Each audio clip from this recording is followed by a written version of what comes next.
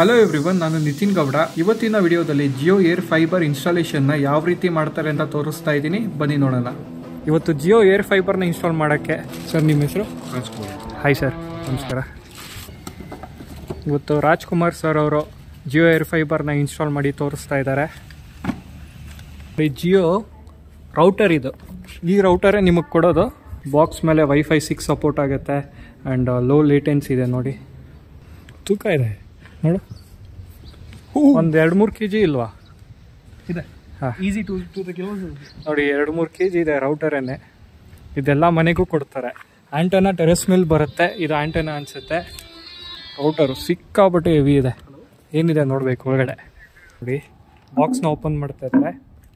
ಇದು ಬಂದು Jio air fibre antenna. ಇದು ರಿಸೀವರ್ ಸರ್. ಅದೇ ರಿಸೀವರ್ ಆ್ಯಂಟೆನಾ ಮೇಲೆ ಬರುತ್ತಲ್ಲ. ಹೌದು. ಓಕೆ, ನೋಡಿ ಆ್ಯಂಟೆನಾ ಯಾವ ರೀತಿ ಇದೆ. ಇದೊಂದು 3 kg ಇದೆ ಅಲ್ಲ ವೆಯ್ಟ್? ಇನ್ನು ಜಾಸ್ತಿ ಇದೆ. ನೋಡಿ ನೋಡಿ ಇದೆ ಆ್ಯಂಟೆನಾ. ಇದು ಕನ್ನಡದಲ್ಲಿ ಮೊದಲನೇ ವಿಡಿಯೋ ಏರ್ ಫೈಬರ್ ಇನ್ಸ್ಟಾಲೇಷನ್ ತೋರಿಸ್ತಾ ಇರೋದು. ಇವಾಗ ಆ್ಯಂಟೆನಾ ಇದೆಯಲ್ಲ, ಆ್ಯಂಟೆನಾಯಿಂದ ಯಾವ ರೀತಿ ಕನೆಕ್ಷನ್ ಕೊಡ್ತೀರಾ? ಇವಾಗ 7 ಕನೆಕ್ಷನ್ ಅಂದ್ರಲ್ಲ. ಹಾಂ, ಇದರಿಂದ ಹೋಗುತ್ತಾ? ಏನು ಸ್ವಿಚ್ ಅದು? ಹಾಂ ಸರ್, ಇದರಿಂದ ಔಟ್ಪುಟ್ ಇರುತ್ತೆ. ನೋಡಿ, ಒಂದು ಆ್ಯಂಟೆನಾ 7 ಕನೆಕ್ಷನ್ಗೆ ಕೊಡ್ಬೋದು. ಸೊ ಅಪಾರ್ಟ್ಮೆಂಟಲ್ಲೆಲ್ಲನೂ ಒಂದು ಕನೆಕ್ಷನ್, ಒಂದು ಆ್ಯಂಟೆನಾಯಿಂದ 7 ಕನೆಕ್ಷನ್ಗೆ ಕೊಡ್ತಾರೆ. ಈ ಆ್ಯಂಟೆನಾದು ಸ್ಪೇಸು ಉಳಿಯುತ್ತೆ ಈ ಥರ ಮಾಡೋದ್ರಿಂದ. ಇದರಿಂದ 7 ಕನೆಕ್ಷನ್. ನೋಡಿ ಸ್ವಿಚ್ ಇದು. ಆ್ಯಂಟೆನಾಯಿಂದ ಇದು ಕನೆಕ್ಷನ್ ಬರುತ್ತೆ, ಇದರಿಂದ ಡಿವೈಡ್ ಮಾಡ್ತಾರೆ. ಸರ್, ಇದು ನೀವು ಸಿಗ್ನಲ್ ನೋಡ್ಕೊಂಡು ಸೆಟ್ ಮಾಡ್ತೀರಾ? ಸಿಗ್ನಲ್ ನೋಡ್ಕೊಂಡು ಸೆಟ್ ಮಾಡಬೇಕು. ಇವಾಗ ಒಂದೇ ಒಂದು ಮನೆ ಇರುತ್ತೆ, ಟೆರೆಸ್ ಆಕ್ಸೆಸ್ ಇರಲ್ಲ, ಕಿಟಕಿಯಲ್ಲೆಲ್ಲ ಇನ್ಸ್ಟಾಲ್ ಮಾಡ್ಬೋದಾ? ಸಿಗ್ನಲ್ ಬರುತ್ತೆ ಅಂದರೆ ಬಾಲ್ಕನಿಲಿ ಮಾಡ್ಬೋದಲ್ಲ, ವಿಂಡೋಗೆ ಮಾಡೋಕ್ಕಾಗಲ್ಲ. ಬಾಲ್ಕನಿಲಿ ಮಾಡ್ಬೋದು. 5G ಸಿಗಬೇಕು. ಮೊಬೈಲಲ್ಲಿ ನೆಟ್ವರ್ಕ್ 5G ನೆಟ್ವರ್ಕ್ ಬರ್ತಾ ಇದೆ ಜಿಯೋ ಅಂದರೆ ವರ್ಕ್ ಆಗುತ್ತಲ್ಲ. ಆ ಸಿಗ್ನಲ್ ಅಲ್ಲೂ ಇಷ್ಟು ಸಿಗ್ನಲ್ ಬರಬೇಕು ಅನ್ನೋದೇನಾದ್ರೂ ಇದೆಯಾ? ಹೌದು ಸರ್, ಅದು ವರ್ಕ್ ಆರ್ಡರ್ ಅಸೈನ್ ಆದ್ಮೇಲೆ ಅದು ಚೆಕ್ ಮಾಡ್ಕೊಳ್ಬೇಕು ಮ್ಯಾಪಲ್ಲಿ ಯಾವ ಕಡೆ ಸಿಗ್ನಲ್ ಬರುತ್ತೋ ಆ ಕಡೆ ಟರ್ನ್ ಮಾಡಿ ಆ ಕಡೆ. ಸೊ ಟವರ್ ಯಾವ ಡೈರೆಕ್ಷನ್ ಅಲ್ಲಿ ಇರುತ್ತೋ ಆ ಡೈರೆಕ್ಷನ್ ಅಲ್ಲಿ ತಿರುಗಿಸ್ತೀರಾ?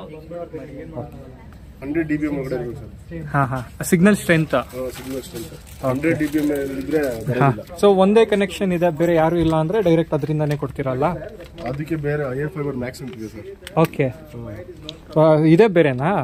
ಇದು ಏರ್ ಫೈಬರ್ ಬರೀ 100 Mbps ವರೆಗೂ. ಏರ್ ಫೈಬರ್ ಮ್ಯಾಕ್ಸ್ ಬಂದು 300 ಇಂದ 1.5 gigabit.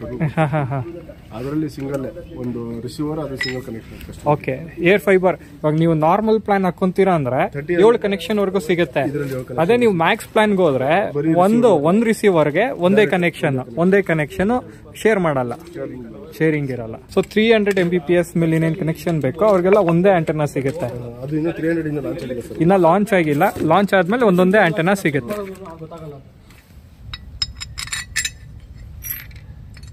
ನೋಡಿ, ಜಿಯೋ ಏರ್ ಫೈಬರ್ನ ಇನ್ಸ್ಟಾಲ್ ಮಾಡಬೇಕಾದ್ರೆ ಈ ತರ ಬಂದು ಚೆಕ್ ಮಾಡ್ತಾರೆ ಸಿಗ್ನಲ್ ಎಲ್ಲಿ ಸಿಗುತ್ತೆ ಅಂತ.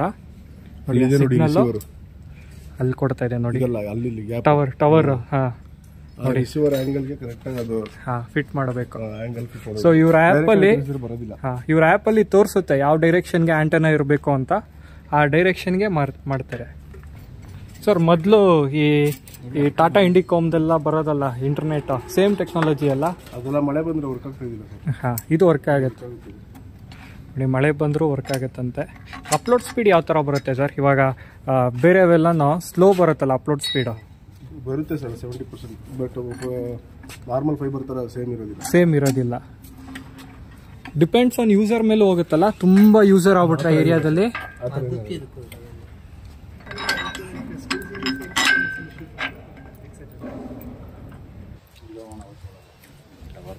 ನೋಡಿ, ಟವರ್ ಅಲ್ಲಿದೆ, ಜಿಯೋ ಟವರ್ ಇದು. ಸೊ ಟವರ್ ಡೈರೆಕ್ಷನ್ಗೆ ತಿರುಗಿಸ್ತಾ ಇದ್ದಾರೆ.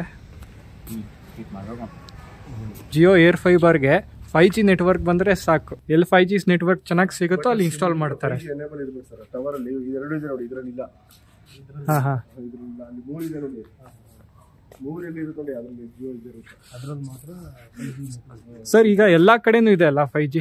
ರಿಸೀವರ್ ಎನೇಬಲ್ ಮಾಡಕ್ಕಂತ ಇದಿರುತ್ತೆ ಬಟ್ ಅದ್ರ ಇರುತ್ತೆ ನೋಡಿ ಟವರ್ 3. ಓಕೆ, ಈ ರಿಸೀವರ್ಗೆ ಸಪರೇಟ್ ಟೆಕ್ನಾಲಜಿನಾ? ಸೊ ಅದಕ್ಕೆ ಬೇರೆ ಮೊಬೈಲ್ ನೆಟ್ವರ್ಕು ಮತ್ತೆ ಇದು ಇದಾಗಲ್ಲ. ಸೊ ಏರ್ ಫೈಬರ್ಗೆನೆ ಸಪರೇಟ್ ಆಂಟೆನಸ್ ಇರುತ್ತೆ ಟವರಲ್ಲಿ ನೋಡಿ. ಸಪರೇಟ್ ಆಂಟೆನಸ್ ಇರೋದ್ರಿಂದ ಡೆಡಿಕೇಟೆಡ್ ಆಗಿ ಜಿಯೋ ಏರ್ ಫೈಬರ್ಗೆನೆ ಸಪರೇಟ್ ಆಂಟೆನಸ್ ಇದೆ ಟವರಲ್ಲಿ. ODCP ಅಂದ್ರೆ outdoor customer premises equipment. Okay, ಇದಕ್ಕೆ ಹೋಗುತ್ತೆ ಅಲ್ಲಿಂದ ಇಲ್ಲಿ. ಇದು ಬಂದು ಕಸ್ಟಮರ್ಗೆ 7 ಕನೆಕ್ಷನ್ ಕೊಡ್ಬೋದಲ್ಲ? ಓಕೆ, 7 ಕನೆಕ್ಷನ್ ಕೊಡ್ಬೋದು. ಆಂಟೆನಾ ಇಂದ ಈ ಸ್ವಿಚ್ಗೆ ಒಂದು ಕನೆಕ್ಷನ್ ಬರುತ್ತೆ. ಅಪಾರ್ಟ್ಮೆಂಟ್ ಎಲ್ಲ ಆದರೆ 7 ಕನೆಕ್ಷನ್ ಕೊಡ್ತಾರೆ. ನೀವು ಇಂಡಿವಿಜುವಲ್ ಮನೆಗೆಲ್ಲ ಹಾಕ್ಸ್ಕೊಂಡ್ರೆ ಒಂದೇ ಕನೆಕ್ಷನ್ ಅಲ್ಲ ಸರ್? ಒಂದು ಕೊಡ್ತೀವಿ 6 ಮನೆ ಇವಾಗ ಅಕ್ಕಪಕ್ಕ ಹಾಕೊಂಡಿಲ್ಲ ಅಂದ್ರೆ ಒಂದೇ. ಈ ಬಾಕ್ಸ್ ಬರಲ್ಲ, ಬಾಕ್ಸ್ ಇದು ಬಂದೇ ಬರುತ್ತಾ? ಒಂದು ಕನೆಕ್ಷನ್ ಎಷ್ಟು ಕನೆಕ್ಟ್? 100 rupees ತೊಗೊಂಡ್ರೆ ಬಾಕ್ಸ್ ಕೊಟ್ಟೆ ಕೊಡ್ತಾರೆ. ಹೌದಾ? ಸಿಂಗಲ್ ಮನೆ ಇದ್ರು ಅಷ್ಟೇ box waste. Okay, box waste, port waste ಒಂದು ಕನೆಕ್ಷನ್ ಕೊಡ್ತಾರೆ. S land cable. Sir ಆಂಟೆನಾಗೆ power ಹೆಂಗ್ ಸಿಗುತ್ತೆ sir? PoE, power over Ethernet. Okay, power over. ಇವಾಗ 7 ಕನೆಕ್ಷನ್ ಕೊಡ್ತೀರಾ? ಅವ್ರು ಆಫ್ ಮಾಡಿದ್ರು ಅವ್ರದ್ದು ವರ್ಕ್ ಆಗುತ್ತೆ. ಓಕೆ, ಯಾರ್ದಾದ್ರೂ ಒಂದು ಕನೆಕ್ಷನ್ ಆನ್ ಆಗಿದ್ರು ಪವರ್ ಬರುತ್ತೆ. ಈಗ ಸೆಕೆಂಡ್ ಕಸ್ಟಮರ್ ಆಫ್ ಮಾಡಿದಾರೆ ಅನ್ಕೊಳ್ಳಿ, ವರ್ಕ್ ಆಗುತ್ತೆ. ಇವ್ರದ್ದು ಆಫ್ ಮಾಡಿದ್ರು ಬೇರೆಯವರು ಈಗ ಯಾರ್ದು ಆನ್ ಆಗಿರುತ್ತೋ ಅವ್ರಿಂದ ಇರುತ್ತೆ, ಅವ್ರದ್ದು ವರ್ಕಿಂಗ್ ಇರುತ್ತೆ. ಇವ್ರದ್ದು ಆಫ್ ಮಾಡಿದ್ರೆ ಅವ್ರ ವರ್ಕಿಂಗ್ ಇಲ್ಲ ಆತರ ಏನಿಲ್ಲ. ಓಕೆ,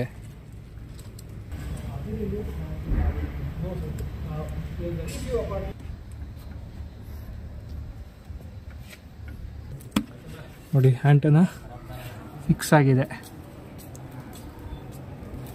ಇಲ್ಲಿ ಜಿಯೋ ಟವರ್ ಇದೆ, ಅದಕ್ಕೆ ಏನು ಮಾಡಿದ್ದಾರೆ, ಈ ಆಂಟೆನಾಗೆ ಇಂಟರ್ನೆಟ್ ಬಂದು ಈ ಕೇಬಲ್ ಹಾಸಿ ಇಲ್ಲಿದೆ ನೋಡಿ, ಈ ಸ್ವಿಚ್ಚಿಗೆ ಬರುತ್ತೆ. ಈ ಸ್ವಿಚ್ಚಲ್ಲಿ 7 ಕನೆಕ್ಷನ್ ಇದೆ ನೋಡಿ. 7 ಕನೆಕ್ಷನ್ವರೆಗೂ ಕೊಡ್ಬೋದು.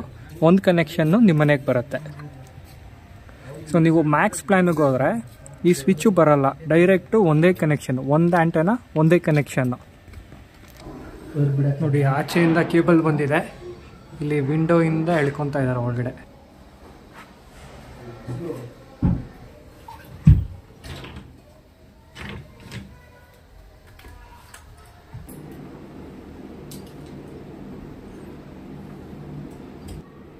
ಕನೆಕ್ಷನ್ 1 ತಿಂಗಳು 2 ತಿಂಗಳು ಯೂಸ್ ಮಾಡ್ಬಿಟ್ಟು ಬೇಡ ಅಂದ್ರೆ ಅದೆಲ್ಲ ವಾಪಸ್ ಬಿಚ್ಕೊಂತೀರಾ? ಇಲ್ಲ ರೌಟರ್ ಮಾತ್ರ ವಾಪಸ್ ತಗೊಂತೀರಾ? ಸೊ ನೋಡಿ, ನೀವು ಕನೆಕ್ಷನ್ ತಗೊಂಡು ಯೂಸ್ ಮಾಡಲಿಲ್ಲ ಅಂದರೆ ರೌಟರ್ನ ನೀವು ವಾಪಸ್ ಕೊಡಬೇಕಾಗತ್ತೆ. ರೌಟರ್ನ ಅನ್ಬಾಕ್ಸ್ ಮಾಡ್ತಾ ಇದ್ದಾರೆ.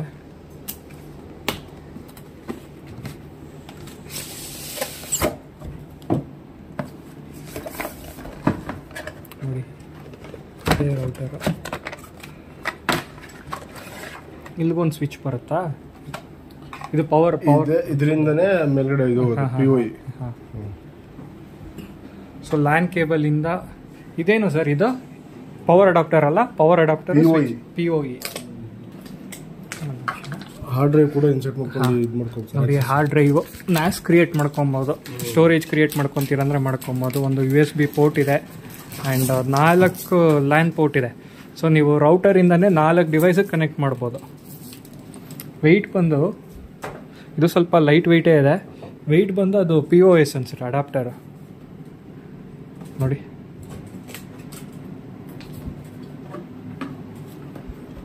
ಏರ್ ಫೈಬರ್ ರೌಟರ್ ಇದು ನೋಡಿ. ಔಟ್ಸೈಡಿಂದ ಬಂದಿರೋ ಕೇಬಲ್ನ ಇಲ್ಲಿ ಅಡಾಪ್ಟರ್ ಕನೆಕ್ಟ್ ಮಾಡ್ತಾ ಇದ್ದಾರೆ. ಇದರಿಂದ ಒಂದು ಲ್ಯಾಂಡ್ ಕೇಬಲ್ಲು, ಪವರ್ ಕೇಬಲ್ ಎರಡೂ ಒಟ್ಟಿಗೆ ಬಂದಿದೆ ನೋಡಿ. ಸೊ ಈಗ ಮೇಲ್ ಕನೆಕ್ಟ್ ಮಾಡಿಬಿಟ್ಟು ಬಂದು ಇಲ್ಲಿ ಕನೆಕ್ಟ್ ಮಾಡ್ತಾರಂತೆ. ಬನ್ನಿ ನೋಡೋಣ.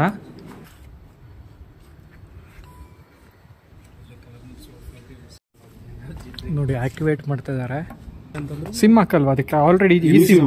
Very good sir. eSIM activate ಮಾಡ್ತಾ ಇದ್ದಾರೆ.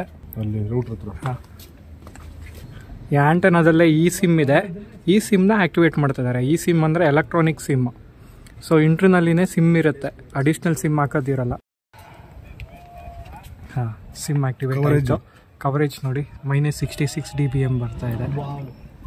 ಸೊ 100 ಒಳಗಡೆ ಇರಬೇಕು. ನಿಮಗೆ ಏರ್ ಫೈಬರ್ ಹಾಕ್ಸ್ಕೊಬೇಕು ಅಂದರೆ ಸೊ ಕನೆಕ್ಟ್ ಮಾಡಿದ್ರೆ ಇಂಟರ್ನೆಟ್ ಬರುತ್ತೆ. ಅದಕ್ಕೆ ಇನ್ನೊಂದು ಪ್ರೊಸೀಜರ್ ಇದೆ ನೆಕ್ಸ್ಟ್. ಹೌದಾ? ಇದು ಓಕೆ, ಪ್ಲಾನ್ ಟು ಬಿಲ್ಡ್. ಇದು ಪ್ಲಾನ್ ಟು ಬಿಲ್ಡ್ ಅಂದ್ರೆ ಹಾಂ, ಫಸ್ಟ್ ಔಟ್ ಸೈಡ್ ಏನಿದೆ ನೋಡಿ ಇದು ಮಾಡ್ಕೊಳ್ಳೋದು. ನೆಕ್ಸ್ಟ್ ಕಸ್ಟಮರ್ ಎಂಡಲ್ಲಿ ಇದ್ರೆ ಅದು ರೂಟರ್ ಮತ್ತೆ ಇದು ಆಕ್ಟಿವೇಟ್ ಮಾಡಬೇಕು. ಅದು ಆಕ್ಟಿವೇಟ್ ಅದು ಟೈಮ್ ಎಷ್ಟು ತೊಗೊಳುತ್ತೆ? ಅದೀಗ ಅಸೈನ್ ನೀವು ವರ್ಕ್ ಆರ್ಡರ್ ಬರುತ್ತೆ ಹೊಸದೊಂದು. ಓಕೆ, 5 ನಿಮಿಷ ಅಷ್ಟೇ. ಇದು ಏನ್ ಮಾಡಿದೀವಿ ನೋಡಿ, ಸೇಮ್ ಪ್ರೊಸೀಜರ್. ಇದೇ ಲೇಟ್ ಆಗೋದು. ಹಾಂ ಹಾಂ, ನೆಕ್ಸ್ಟ್ ಎಲ್ಲ ಮಾಡೋದಲ್ಲ. ಫೋಟೋ ನೋಡಿ, ಹಾಕಿದ ಬಾಕ್ಸು ಕ್ಲೋಸ್ ಮಾಡಿದ್ರು. ಈ ಕನೆಕ್ಷನ್ ಒಂದಿರೋದ್ರಿಂದ ಒಂದು ವೈರ್ ಹೋಗಿದೆ. ಈಗ ಫೈನಲ್ ಆಗಿ ಕೆಳಗಡೆ ಇರೋ ರೌಟರ್ನ ಆಕ್ಟಿವೇಟ್ ಮಾಡಬೇಕಷ್ಟೆ.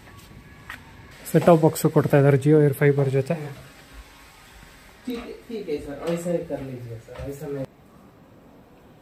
ಓಕೆ, ಗ್ರೀನ್ ಬಂತು ಅಂದರೆ ಆಕ್ಟಿವೇಟ್ ಆಗಿದೆ ಅಂತ ಅಲ್ಲ?